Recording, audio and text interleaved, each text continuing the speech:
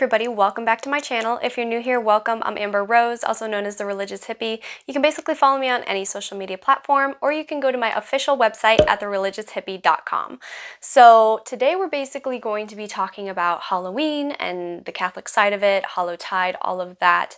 But first, we have a little special guest. So this is Barry B. Benson.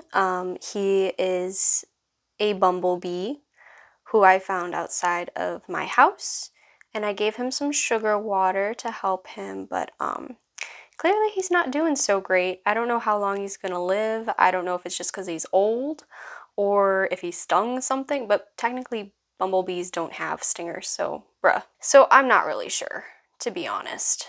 So I gave him some sugar water, but he seems to be perking up a lot more now that he's warmer, I guess? I don't know. He's our little co-host for today. Dude, I don't know what you're doing. Do you want to flip back over? There we go. When I say that the closest saint to me is St. Francis of Assisi, that's how you know that it's true. Because out of all my friends, they've never met anyone, and I've asked them this. I'm like, have you ever met anyone that will literally save bugs? And each time they say no. I'm the only person they've ever met that saves bugs. I don't know why I do it. I couldn't give you an exact formula as to why I have to save bugs. I just do. I don't understand it. Yes, I even save spiders. In fact, there was this jumping spider that kind of made its home in my work area up in the loft over there. And I had him for about a good 6 months. Jumping spiders live for a very long time. And so he was like eeny weeny when he first kind of showed up in my loft. And I just let him hang around because it was winter time. And I'm like, well, you're not hurting anybody. And if anything, he keeps the pesky, like the little fruit flies away. I hate those things. And so I just kind of like kept him around. And then in the summertime this year, he got huge. Like he was huge. And so I let him go outside in the summertime, but he was a really cool companion. Kind of miss him low-key. Probably shouldn't have let him go because he's probably dead now, but yeah. Enough rambling about bugs though, unless those creep you out. Then in that case, it would be like a great theme. But I mean, if it doesn't, then like, I don't know. Bugs never have have never creeped me out. Also, my Religious Hippie mugs are live on my website, if you guys didn't know. These will never be made again, so get them while you can. They're almost sold out. The pink one's personally my favorite. I have affordable rosaries on my website as well that you guys can also get. Definitely go check that out, and without further ado, let's get into the video. I also apologize if you can hear my dad vacuuming in the background. Yeah. So throughout my life, coming back into the church, and even before then as a child, I have always heard a lot of people's opinions on Halloween. Some people think, oh my gosh, it's the devil's day, like it's the day the devil rules the world and all this stuff. And then there's the other people who simply just like do not care at all. Like they don't think it's the devil's holiday, but they're also not religious. But then you have those of us who know it's a Catholic holiday and celebrate it like it's a Catholic holiday. I personally love Halloween. I think it gets a bad rap. It's commercialized way too much these days to the point where we've really lost the true meaning of Halloween. Kind of like the true meaning of Christmas. But we've really lost the true meaning of Halloween and what it signifies and what it stands for. And so hopefully this video will help you guys if you guys are on the fence about it. The word itself, Halloween, comes from All Hallows Eve, and it marks the first day of Hallowtide for Catholics. Hallowtide consists of Halloween, All Saints' Day, and then All Souls' Day. So the day before we have a big feast or celebration, we usually have something what's called a vigil. This goes all the way back to our Jewish roots. Usually the Sabbath is on Saturday, but they would start it at sundown on Friday. And so what we do is like Easter vigil. So there's a mass and a bit of a celebration before a big feast day. Like they start celebrating before the feast day at sundown. So All Hallows Eve is the vigil to All Saints' Day. These 3 days of Hallowtide, again, Halloween, All Saints' Day, and All Souls' Day, is really important to us as Catholics. It reminds us to pray for the holy souls in purgatory.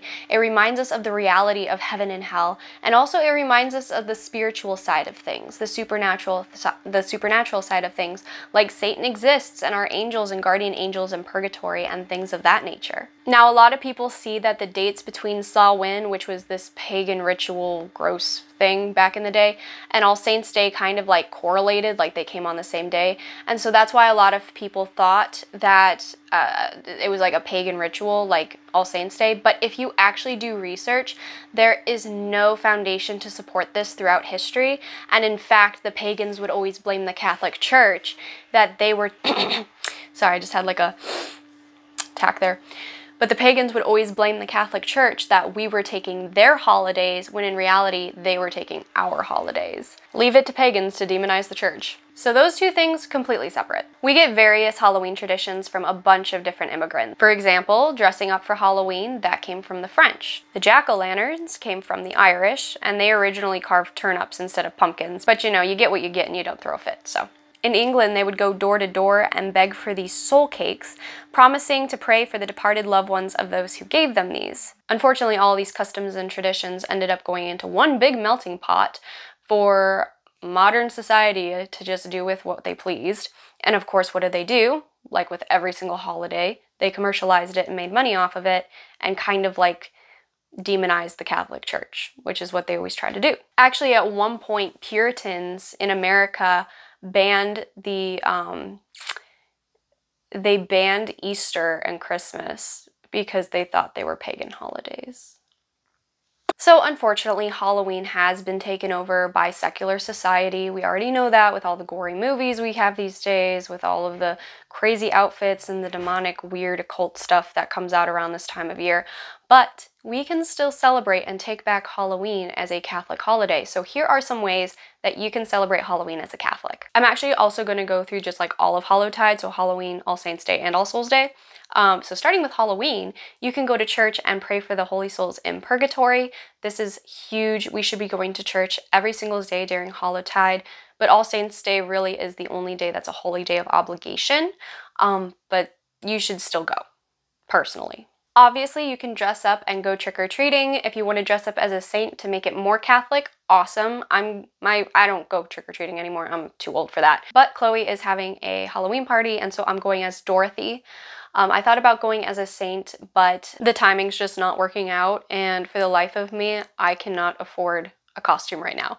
So, I already have a Dorothy costume, basically. I mean, it's not exact. It's literally just like red shoes and like a plaid blue and white dress. And I'm like, you know what, that's close enough. We'll just go with that. You can do or you can host a trunk or treat. Those are always really fun at your local parish, where basically you do trick-or-treating out of cars, and the kids go around to cars and like trick-or-treat basically. It's really cute. I think it's really good for smaller kids. I think when they get older, real trick-or-treating is probably better, but when they're younger, I think it would be a smart idea to keep an eye on them and, you know, they not go too crazy, and you trust the people that are giving them candy, that kind of thing. It's up to you though. You can do a Halloween party in anticipation for All Saints Day. This is something that Heather from A Catholic Mom's Life is really good at. She always puts videos out about how they do saint-themed or Catholic holiday-themed parties, and I'm just like, that is phenomenal. I'm so glad she's able to do that, and I hope I can do that one day. I just don't really have the facilities for it right now, but when I have my own family, I definitely hope to do that. The next thing you can do, which a lot of people don't think about actually, I asked a couple people, I'm like, hey, have you ever thought about this? And they're like, what? No. And that's to bless your candy that you're handing out. So many people don't bless the candy they hand out to kids, and I'm just like, you never know. You know, I feel like it would just be smart to do this, especially since we bless almost everything else. Why not bless the candy we hand out? You can also hand out Catholic items with the candy. I think that's really fun, like little prayer cards or something like that. I think that's really cute too. Next, you can carve or paint some holy pumpkins.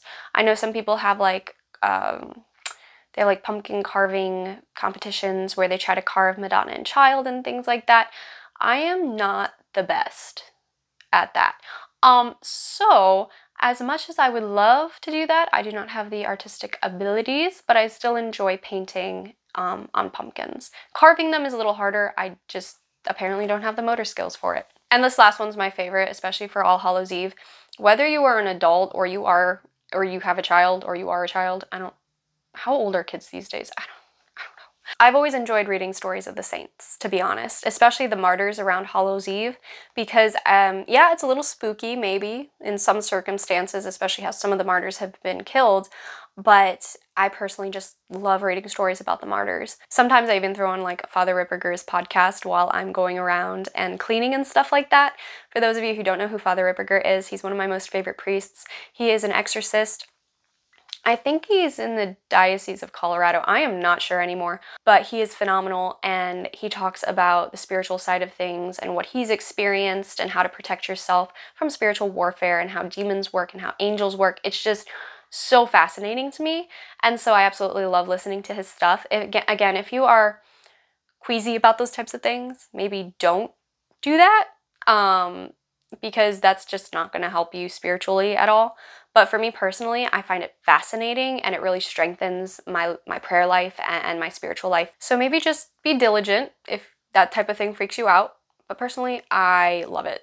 Okay, All Saints Day. As I mentioned before, it is a holy day of obligation, so get your butt to church. No exception. You can host an All Saints Day party, which again, Heather does an amazing job at making those videos on how you can do that and the treats she does.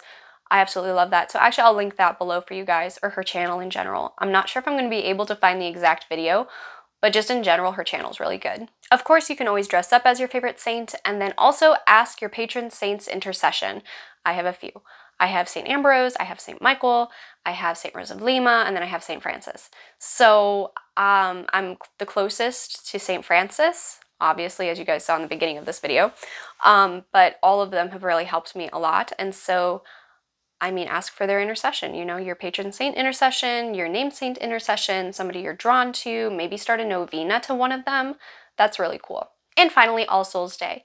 Also go to Mass and offer up the communion for the souls in purgatory. You can go visit your loved ones at the graveyard if you haven't seen them in a long time. Clean up their graves, bring some flowers. That's usually what I do. I also really like making spooky treats on All Souls Day. I once made these black cupcakes. Unfortunately though, I used charcoal in order to dye them black, and so I gave like everyone diarrhea.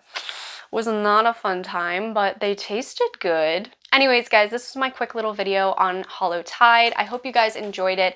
Again, it is a Catholic holiday, and we do need to reclaim these holidays from secular society who tries to commercialize and demonize the church. And so the best way we can do that is by living our faith out boldly. With all that being said, guys, I hope you guys enjoyed this video, and I'll talk to you guys in the next one. Bye!